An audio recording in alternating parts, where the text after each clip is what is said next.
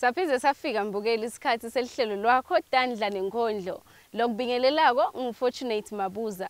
Njengoba wathi ke mbukeli ukuthi Tandla Nenkhondlo lihlelo lokulethela bosonkhondlo balapha ekhaya eSwatini kanye nebamvu labenda umsebenzi wetandla. Selo sichubeke njalo ke mbukeli siyakulethela labo bamvu lababo sonkhondlo kanye nebamvu labakhicita umsebenzi lomangalisako ngetandla tabo ngaphandle kokusebenzisa umshini.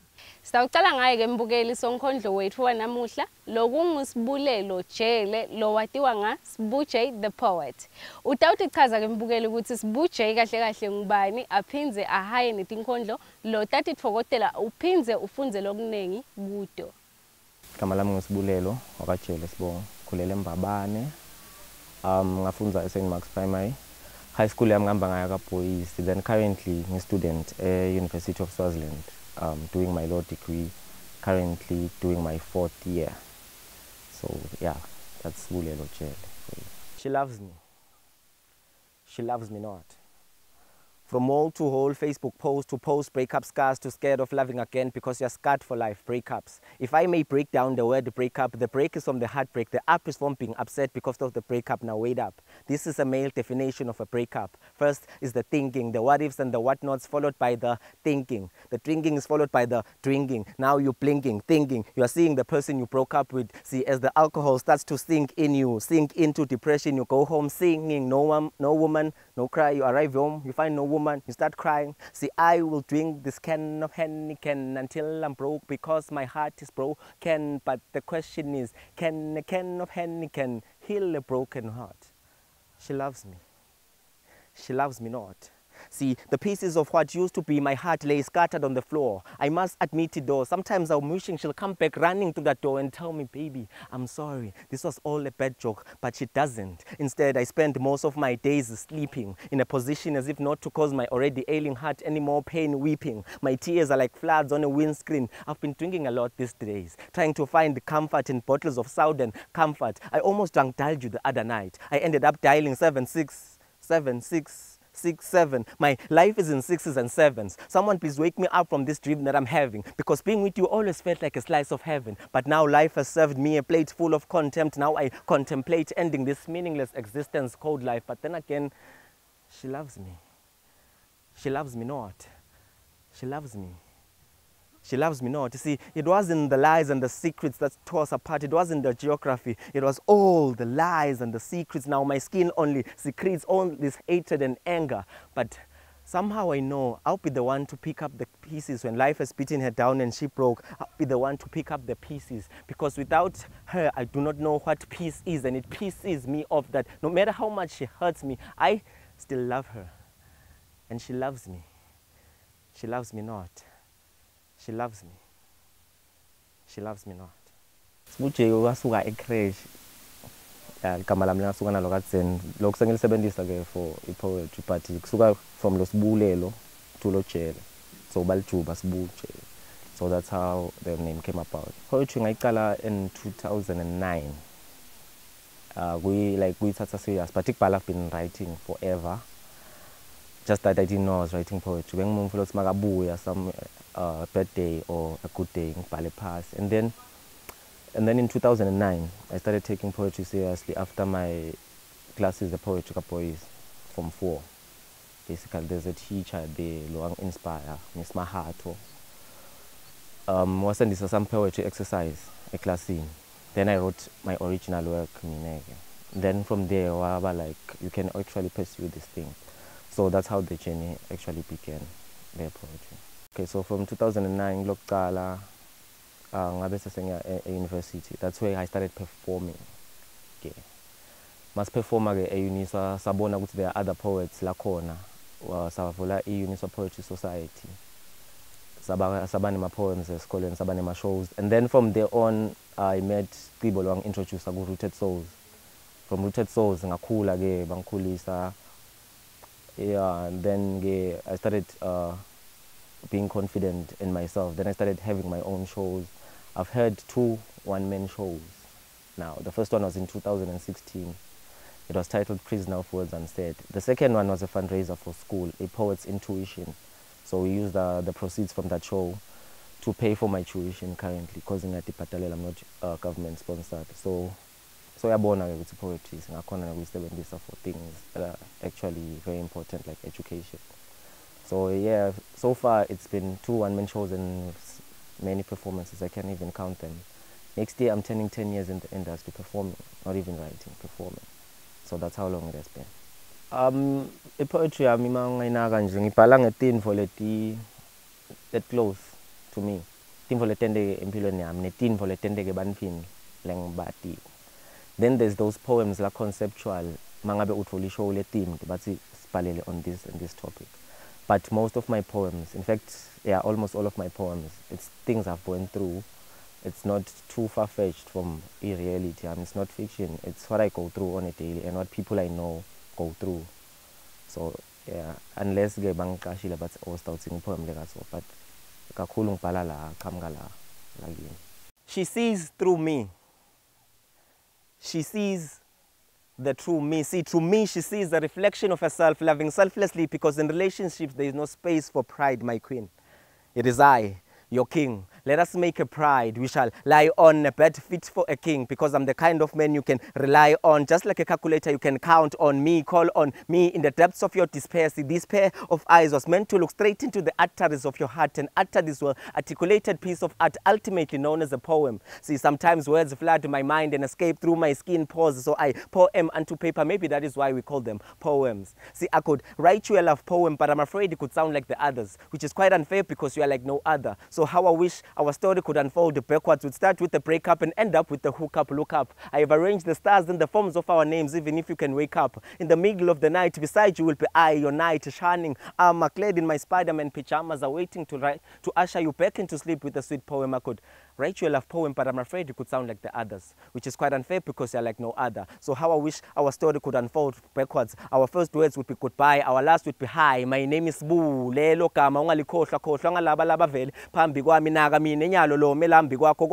kwami kwami kepha nyalo bese ngicela ube wami. Let our first kiss be the kiss of betrayal, like Judas betrayed the Son of Man with a kiss. Please tear my heart into shreds, then slowly watch as my tears flow back into my eyes and a smile forms on my face, like that smile that formed when our eyes first lock. Away your fears and throw away the keys. See, the thing about keys is they all open up to something open. Up to me and confide in me like a poet confides in paper. Open up to me and confide in me like a poet confides in paper. Oh, pen and paper, allow me to describe such beauty. I could write you a love poem, but I'm afraid it could sound like the others, which is quite unfair because you're like no other. So how I wish our story could unfold backwards from hospital wards to graveyards, backwards to the comfort of our homes, backwards. I could write you a love poem, but I'm afraid it could sound like the others, which is quite unfair because you're like no other. So I wish our story could unfold backwards.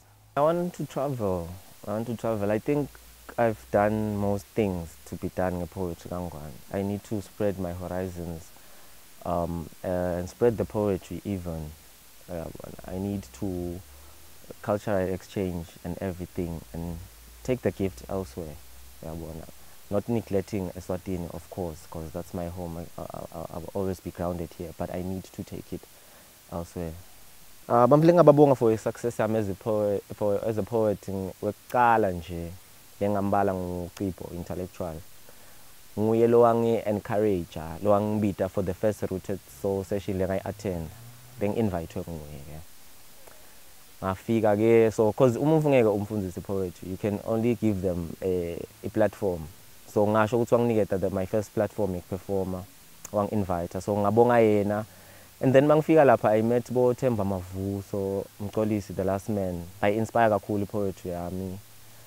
And then phela iphindze Cibo naye wabuya again. Bekafika after performance athi ndekahle lana I could have improved here and there. So wangikhuthata kakhulu. So I can attribute my success to those people labang inspire nalabo labang critica as journey yami poetry iqhubeka. My highlights so far good journey yami poetry.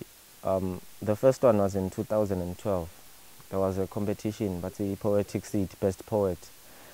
It was a competition and I won. That was my first competition, my one and only competition I joined. And it was nationwide and I won that competition. Then my second highlight, I can say it was my second one-man show.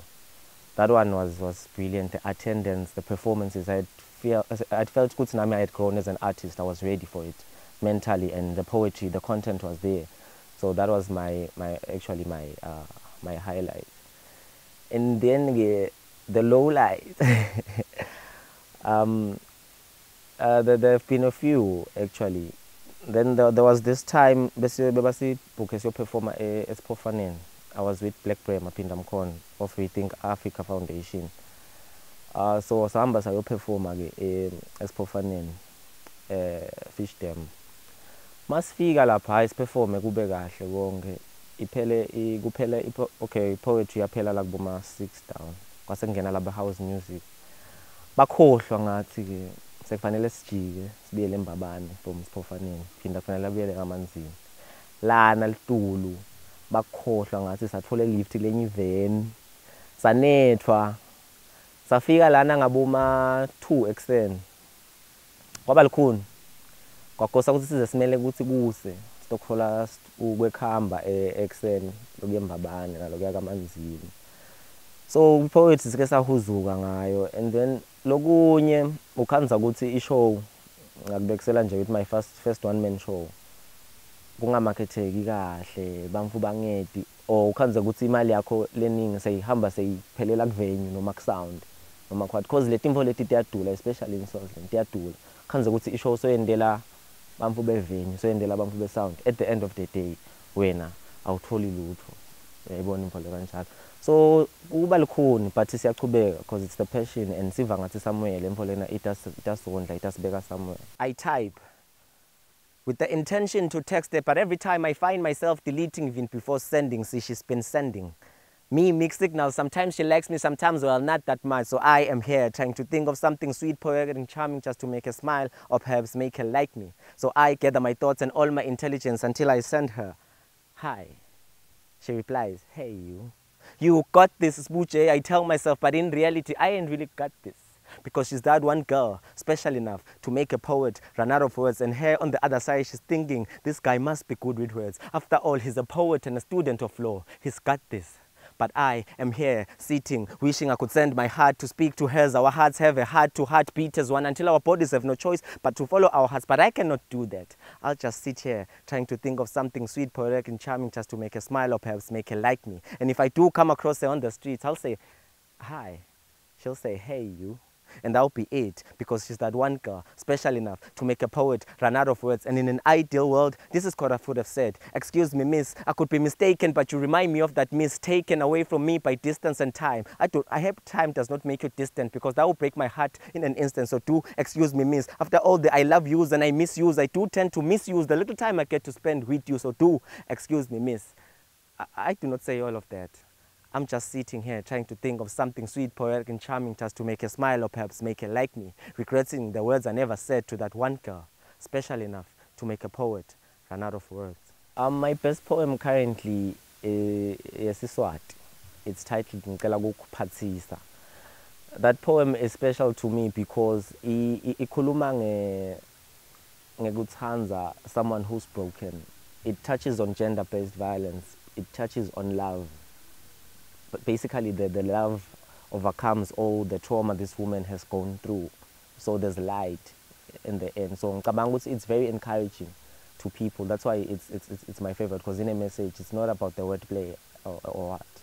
It's about the message le portray. So currently Ngicela Ukuphathisa is my favorite poem.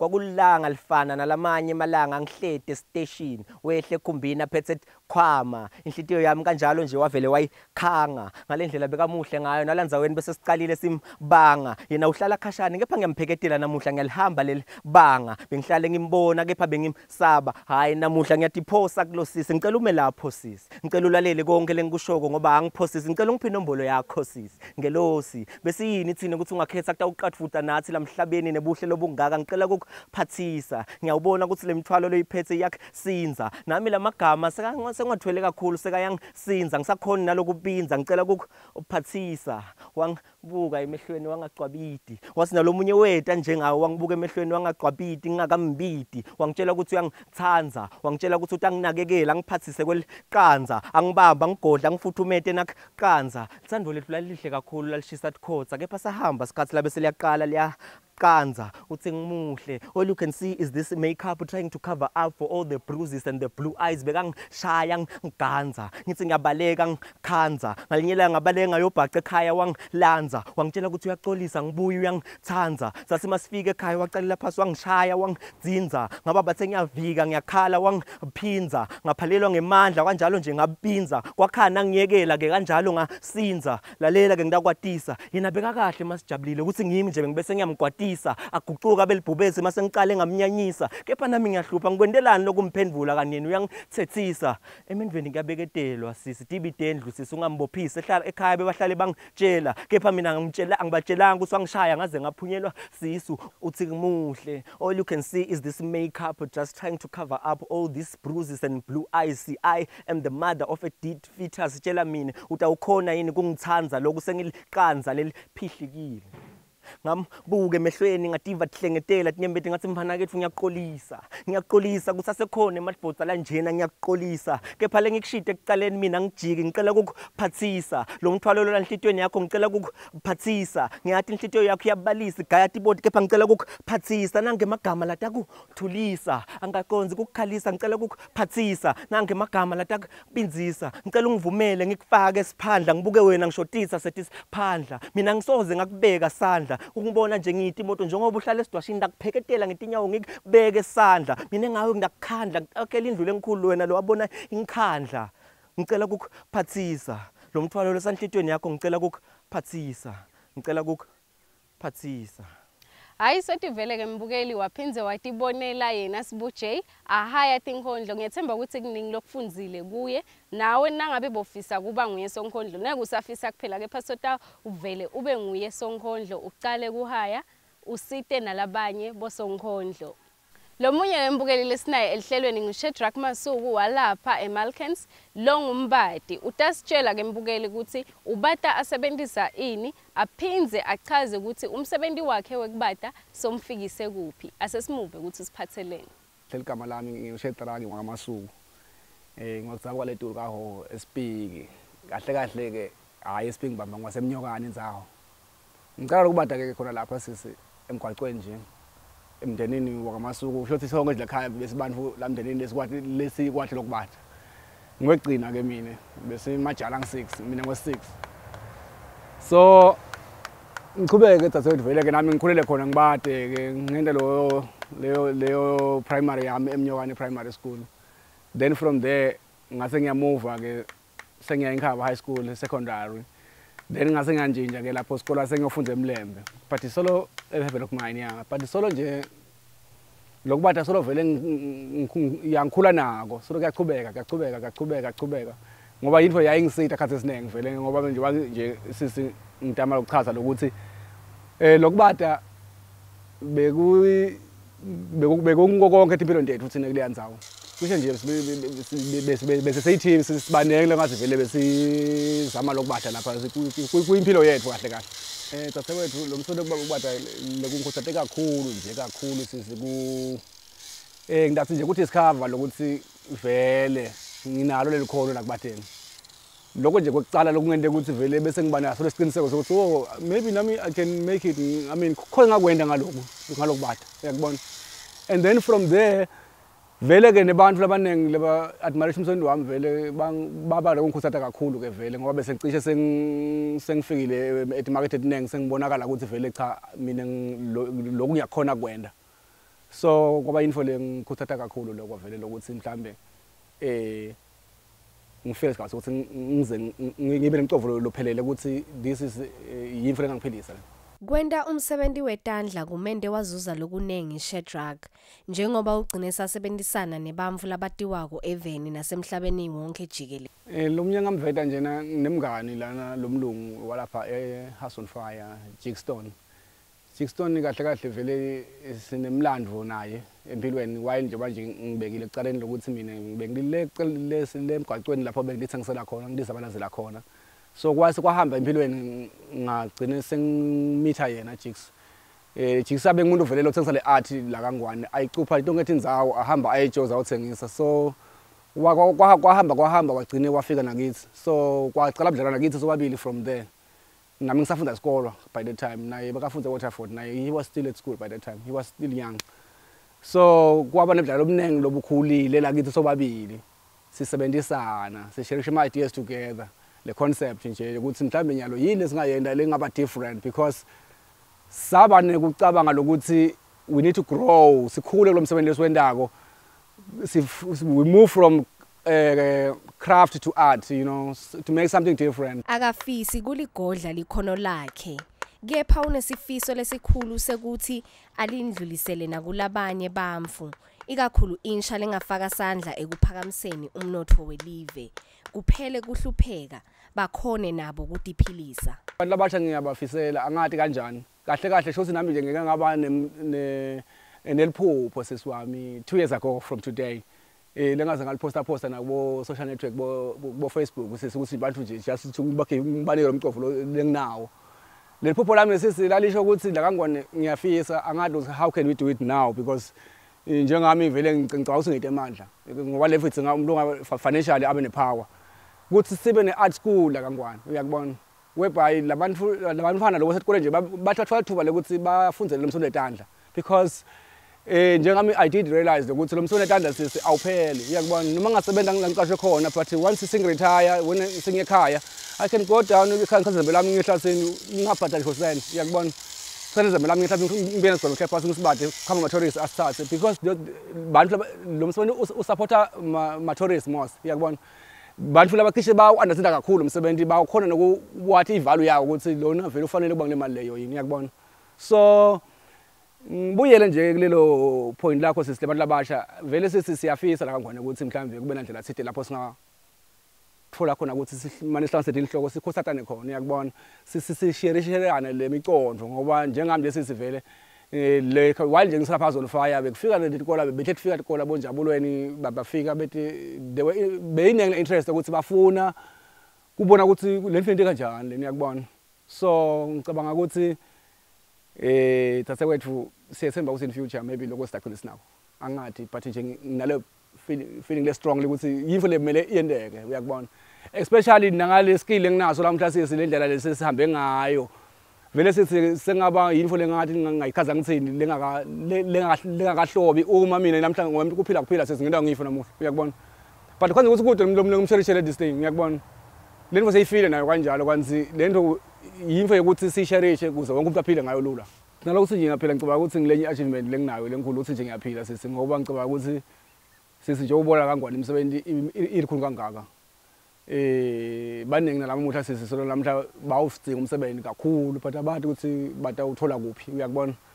mina kwecala nje nalokuthi ngize ngirealize le talent la kimi uyakubona because angayiyele esikolweni le talent lokunye nami lokumangalisayo uyakubona kuyangimangalisa even ngicala ngisebenza ku sculpture ngingathi lokuthi the outcome into kanjani lokho kugcine kungiko uyakubona but lo bese gcina kungiko nami I mean it's amazing thing vele nami kuyangimangalisa uyakubona so kwecala nje shothi lokho discover le talent vele ngilenye achievement leyo sisi lokho ukuthi ngoba ngiyafisa ukuthi abe nendlela ukuthi empilweni ngicabanga ukuthi umuntu ongase talented ngendlela ngicabanga ngayo mina as an artist ngicabanga ukuthi umuntu sifuna research uyakubona ukuthi ifune ukuthi mina yini ngigudikike uyabona ungafail ku try something uyabona because maybe uzotry khathi singikhola la ugudi khona nawe uyakubona so ngi-achievile ngaleyo ndlela sesikhona okay nempilo kwesisi ngisho ukuthi empilweni ngi-achievile ngoba naku ngiyakhona abafana bayisesikolweni vele eMaswati akakukhuthalele kwesekela lamanye eMaswati lenda umsebenzi wetandla